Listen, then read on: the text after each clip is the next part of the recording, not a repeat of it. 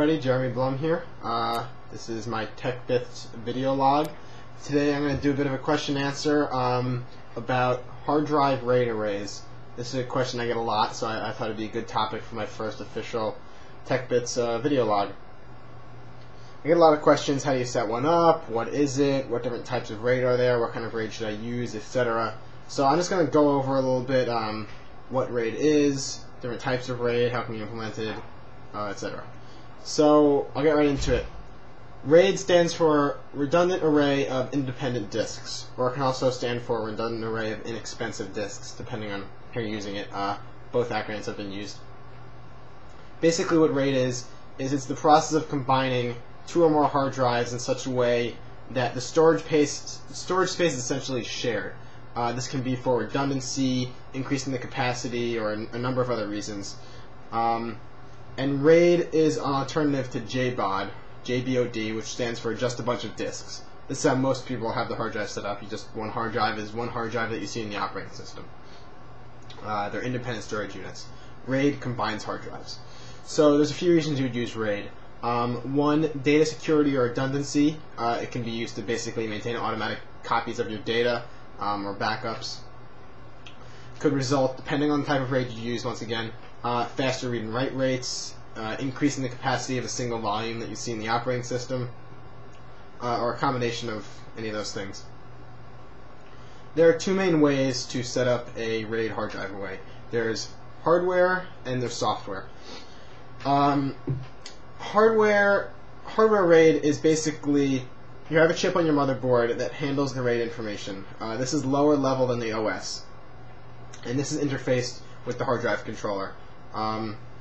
So this can be, well, first of all, this means you're not using any CPU cycles to handle the RAID data. And what I mean by RAID data is the processing that has to be done to set your computer data up to be stored appropriately on your RAID array of hard drives, depending on what kind of RAID array it is, which I'll get into in a second, explaining those. Basically, when you do hardware RAID, the operating system, anything above the BIOS, has no idea that the hard drives are in RAID, unless you have a special program installed to monitor them that works with the hardware. But basically, the operating system sees it as one disk, and how you use the drive in the operating system is not impacted at all by the fact that it's RAID. As a result, any computer that has driver support for RAID controller can use hardware RAID. It doesn't matter what OS it is. Not all motherboards have RAID functionality built in, though, necessarily. And one of the most common ways is to use a PCI card that has a RAID controller built into it. The thing is, those are usually these are usually pretty expensive. And yes, a lot of motherboards now do have RAID hardware support on them, but it's not necessarily dedicated hardware. A lot of what it is firmware built into the already existing hard drive controller. And basically, that firmware is still using CPU cycles to process the RAID information.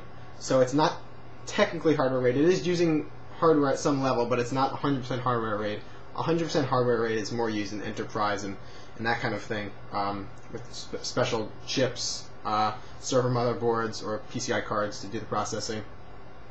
And like I said, these RAID controllers are generally pretty expensive. The other way to do RAID is software RAID. So that's handled by the operating system or some program in the operating system.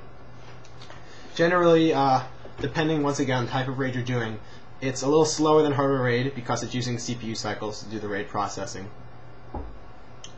And some RAID schemes require more processing than others. Basically, it's linked to operating system protocols too. So if you set up a RAID array in one operating system, it's not necessarily going to transfer over to another operating system. So that, in other words, it makes it difficult to dual boot using software RAID because it's at the operating system instead of lower than that. And in the event of a drive failure, it's harder to recover usually information when it was done by software RAID as opposed to hardware RAID.